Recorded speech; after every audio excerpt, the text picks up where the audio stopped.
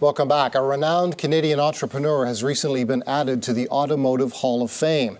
Austrian-Canadian business leader Frank Stronach turned Magna International from a tiny venture into a global success story. And as somebody who's been in the business for many decades, he does not agree with the proposed 25% tariffs being threatened on the auto sector by the United States. In fact, he says the idea of a trade war between such close neighbors is really just a misunderstanding. I think there's some communications gaps. I think that should be revisited. And I think we have been such great neighbors with the United States, vice versa, so that there shouldn't be. They could look at other countries, etc. I think that should be analyzed a little better.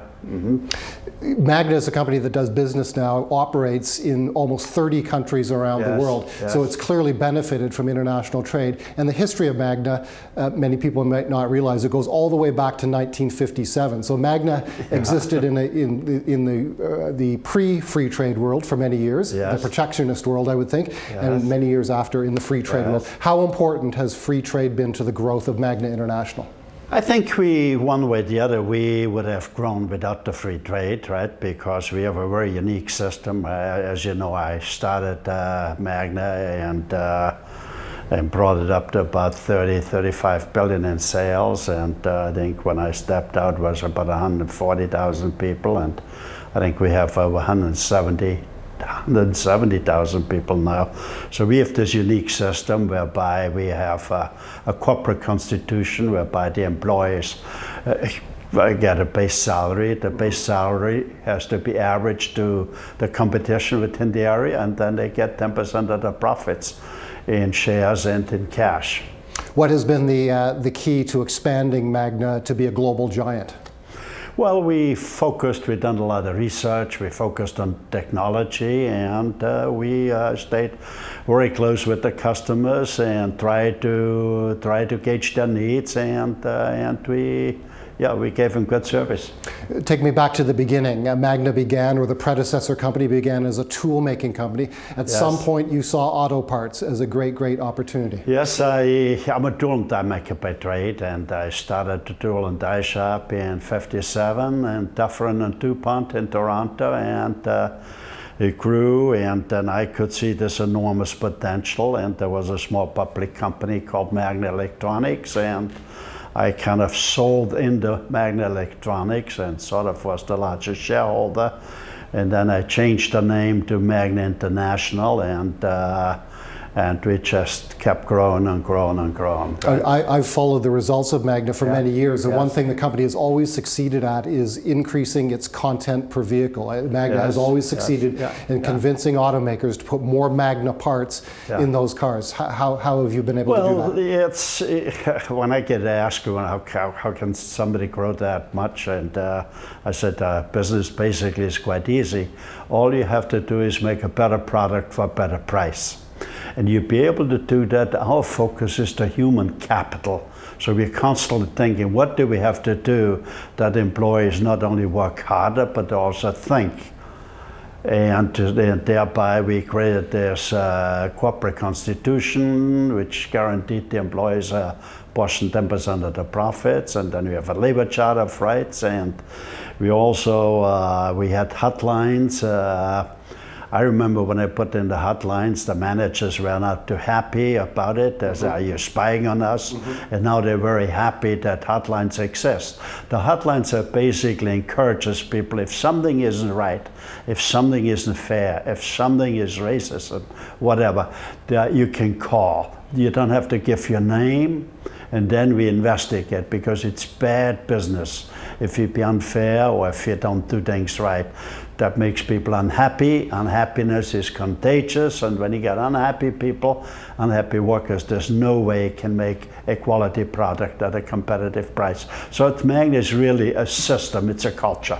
Magna has clearly been competitive, and it's clearly been productive as well. The share price tells us that, the financials tell us that. But we often hear that the Canadian economy is not as productive or as competitive as it can be. Do you agree? No, I don't. I think think the Canadian workers are as good as any other worker, right? If it's the right system, I think they put out.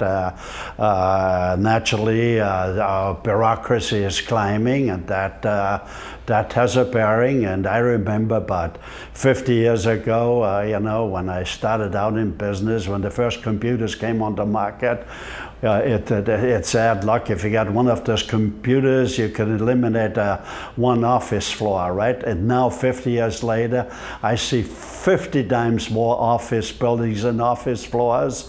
And what do you think they're doing there? Push paper. And that's choking society, right? That's like, yeah, so we have to take a look at it. Like even the same thing, if you have too much cholesterol, right, your heart won't be able to pump it.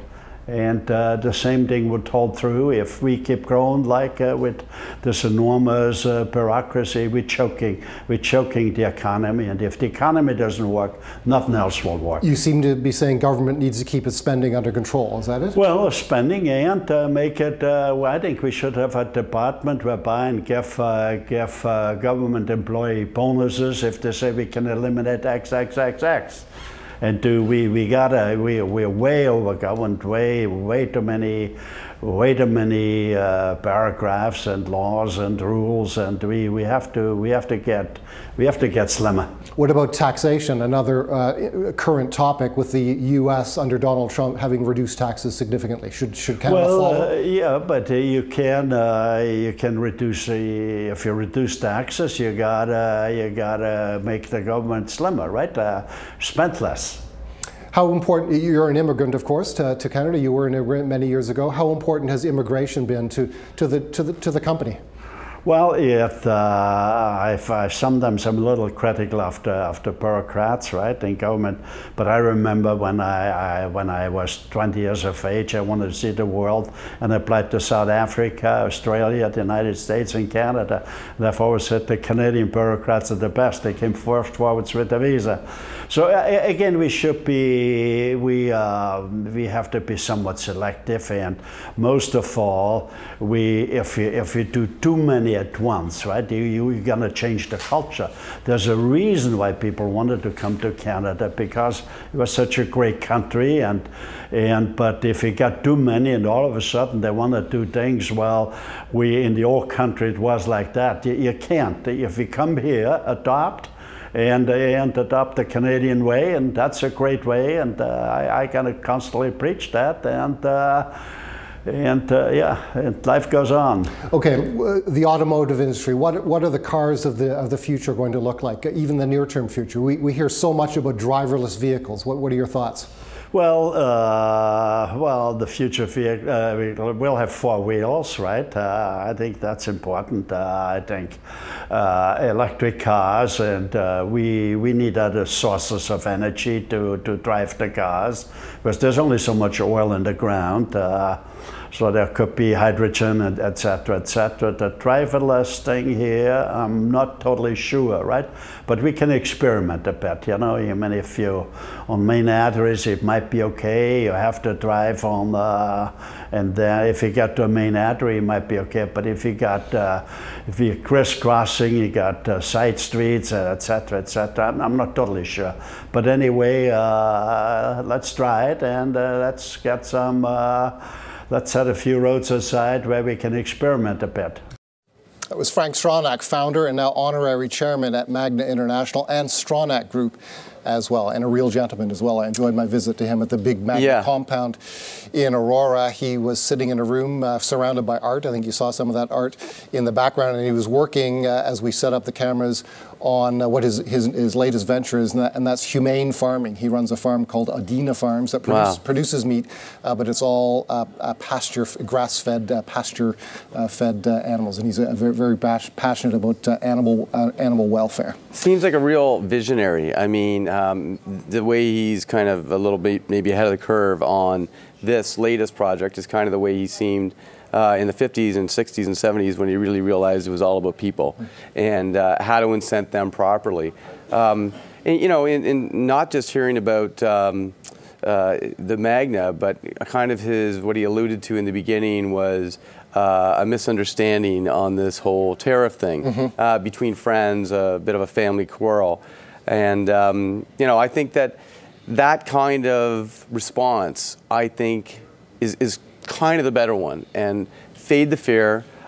This will work out over time. It might be with us a little bit more than we like, but this too will pass. You've been a holder on behalf of your clients for many years of Magna stock, correct? Magna has been a wonderful story for us.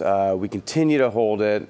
We still model them growing 12% over our forecast horizon on earnings per share, 30% free cash flow growth, and it still trades at a very sober 8.6 times valuation. So good balance sheet, great company, very well run. Still got more to go. Magna International and Greg Newman.